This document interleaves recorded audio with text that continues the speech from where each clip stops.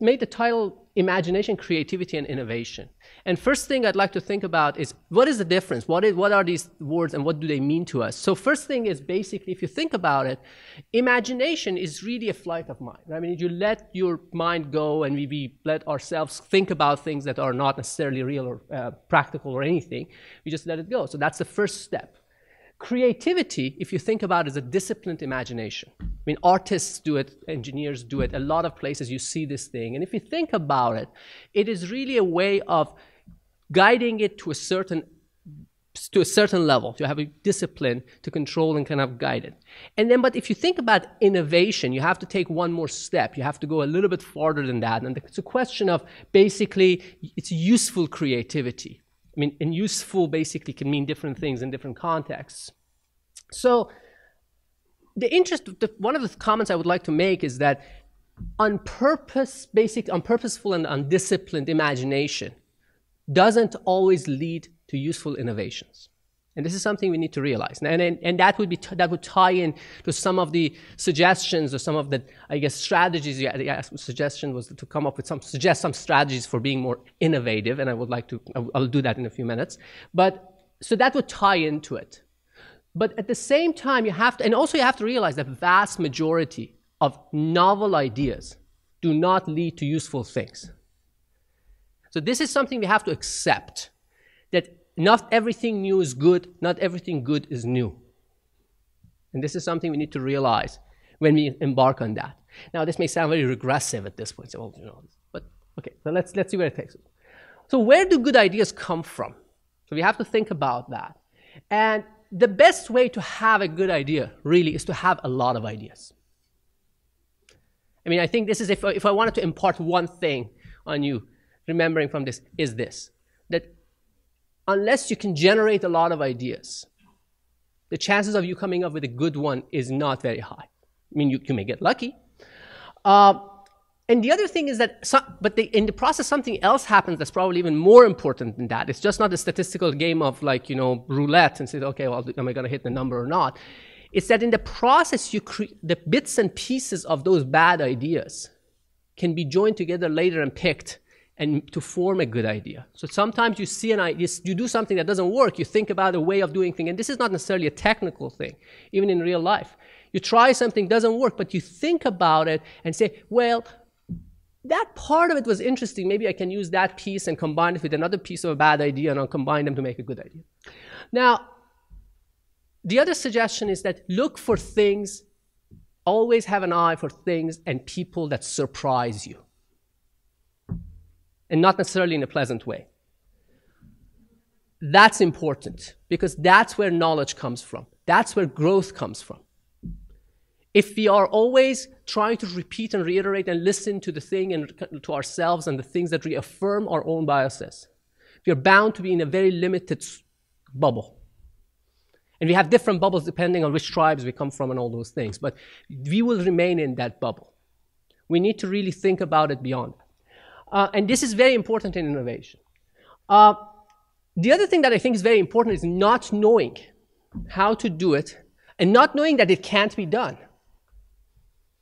A lot of times, I mean, there are visionaries of the field, of the varying fields, and they tell you things cannot be done. Or this is the way to do it. That's not a blessing. It's a curse. We need to really think about what it takes to forget what you've learned. I'll use the Yoda's terminology, unlearn what you've learned.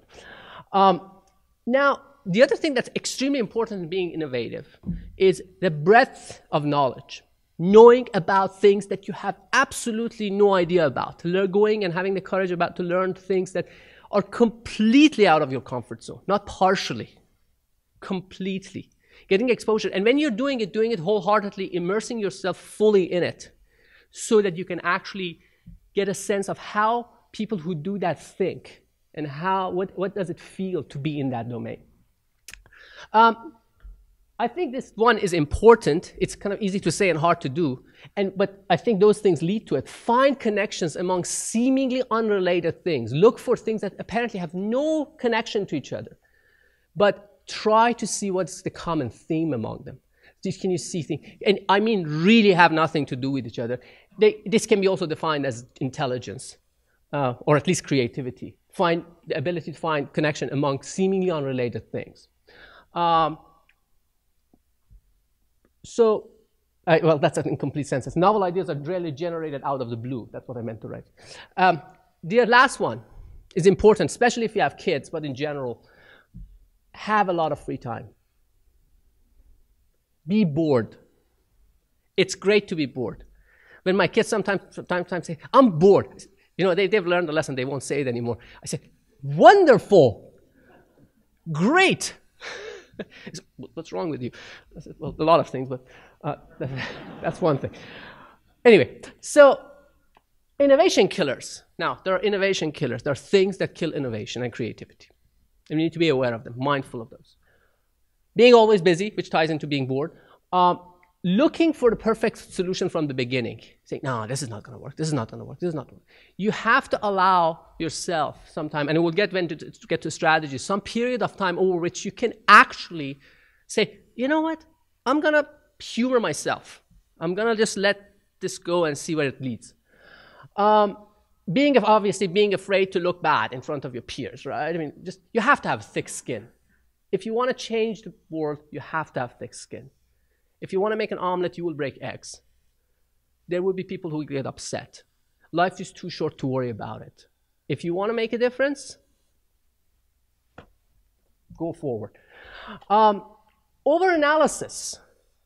I mean, sometimes you just analyze something to death. And this is not necessarily just for technical things, a lot of things in life. Focusing on your own ideas only. This happens in a lot of people, not invented here. Sometimes they refer to it as NIH, not the National Institute of Health. They're not invented here. Anything that I didn't come up with can't be good. And the know-it-alls, people who know the answer to everything, you tell them everything, just immediately. So you're not going to go beyond that. Dominating personalities. You have to be careful if you have one not to dominate other people. You have to leave them room. And if you don't have one, you have to be able to stand up and say, look, you know, this is the idea. Let's think it through. And the other thinking that, if this could be done, someone else would have done it already. We do this all. Okay, so the thinking innovation process and just the creation process can be thought differently. There are different ways to think about it. And this is one way, again, more specifically about the way I think about it, at least a little bit closer to my field. It may be applicable to other fields, it may not be. I'm just going to share it with you. So there are two ways to think about it. There are two trees in my mind. And some of the people who work with me know about these two trees. From time to time, I go to the whiteboard and draw them over and over, and they have to listen through it multiple times and tolerate me.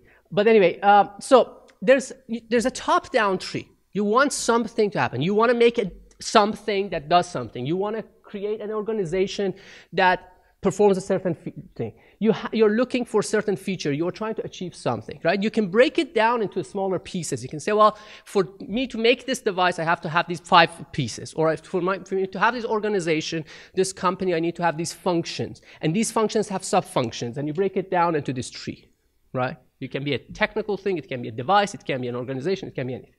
And then there's a bottom-up tree. There is a phenomena. There's a skill. There's a technique. There's something you can, well, let's see if the animation writes. Oh, there's something you're trying to achieve. There's something you can do, not something you're trying to achieve. You have a tactic, you have a technique, you have a capability, you have a feature. You observe a physical phenomenon and say, look, hey, that's interesting. That's a bug. Say, well, why is it behaving the way it is? And you can ignore it, you can try to suppress it, or you can say, look, all these bugs that I've seen, all these things that didn't work, all the weird things that we saw along the way, those things that surprised us earlier on, what can I build with it? The story of the guy who takes a button and says, well, I'll take it to the tailor and say, well, make a suit for me, right? With this. So this is the thing. So there are all those things that you can grow up, bottom up. And then the innovation, really kind of a creativity process involves identifying multiple top-down trees and multiple bottom-up trees and identifying where the interconnects are. And the more of these trees that you have in your mind, the more you can find, say, okay, if I want to make this interesting thing, if I were to make this organization, it would be interesting because I can use that piece from here and that piece from that tree that could connect. And then you make these connections and you create paths. And each one of those paths from the top to bottom, a completed path, is a new innovation, if you will. So strategies. I mean, some of them tie into what we said, just like let me summarize them. Get bored. And please do not pick up your smartphone. This is the new addiction. I mean, I can see people kind of like, and I do it from time to time. I have to stop myself. Just, I'm thinking here, so put it back. Do not do that if you want to be innovative. This is also interesting. This may be a little bit different from some of the things that were said, slightly different in one way or another. But is that avoid looking up the solution. Avoid the invention killer named Google. You go, first thing they do nowadays, the kids go, so if you ask them a question, let me Google it. No, you don't Google it. Think about it. Because, so what's the worst thing that's going to happen? If you try to come up with a solution, this is the next bullet really, yourself. The worst thing that's going to happen is that you're going to spend some time, you're going to come up with something that somebody else has already done. You're going to reinvent the wheel. Even if you do that, you know exactly how the wheel works. You know much better. You have a better appreciation of how you arrive at the wheel. That's the worst thing. And every so often, your wheel may look a little bit different from other people's wheels, right? So that's the way to think about it. Don't wait for the perfect solution, the perfect being the enemy of complete or achieved or doing anything. You have to let go of that picture perfect thing. The process of innovation is as messy, if not messier, than making as making sausages and laws and things of that sort. So again, cherish people and events and things that surprise you. Don't try to just talk to people that reaffirm you. Try to understand what surprises you. That's where, I mean, even from a mathematical perspective, the information theory perspective, that's where information is. I mean, mathematically, that's the definition of information, things that surprise you. Create as many solutions as possible. Generate many things. How do you do that? Look for interesting bits and pieces here and there. Anything that you see, say, oh, okay, that's interesting. It may have nothing to do with anything at this point, but it may have something to do with something 20 years down the road. Now, this is another interesting strategy. This is so you need to have I think one thing that works, at least from our perspective, is this periodic transition between periods where you try to generate ideas without really much constraints. You say, okay, let me just generate a bunch of ideas. You can call it brainstorming, something like that. And then the time that you go back and analyze and evaluate and dissect them and say, okay, well, this one is really not good. This is not going to go anywhere. This has this interesting piece, but let's keep it here. This one is interesting, worth pursuing. So this alternate periods. But in the first period, allow people and yourself, for people working with you and yourself, to just go and expand. Don't be overcritical in the generation phase, and that's very important. You can be critical and it's important to be critical in this second phase, but in the first phase, don't be overcritical. So, now, in the spirit of having quotes and gimmicks, so I'm going to give you one here and a couple more.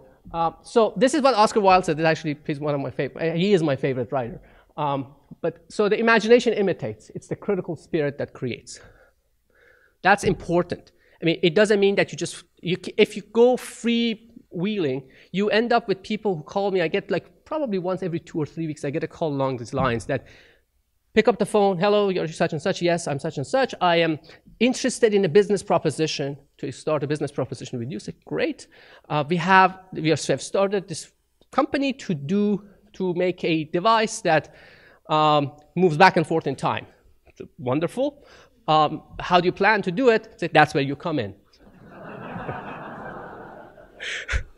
All right. So that the critical aspect of it is important. There's another quote that I'm going to give you here, which is basically this discussion of courage.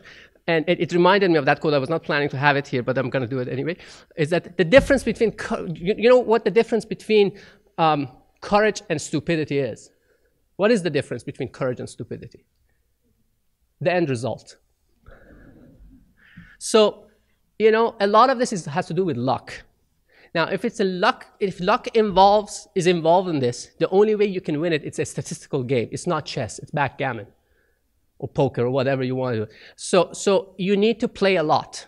You need to have a lot of ideas. You need to generate a lot and then be critical about it. So that's it for me. Thank you very much for your attention and enjoy the rest of the day.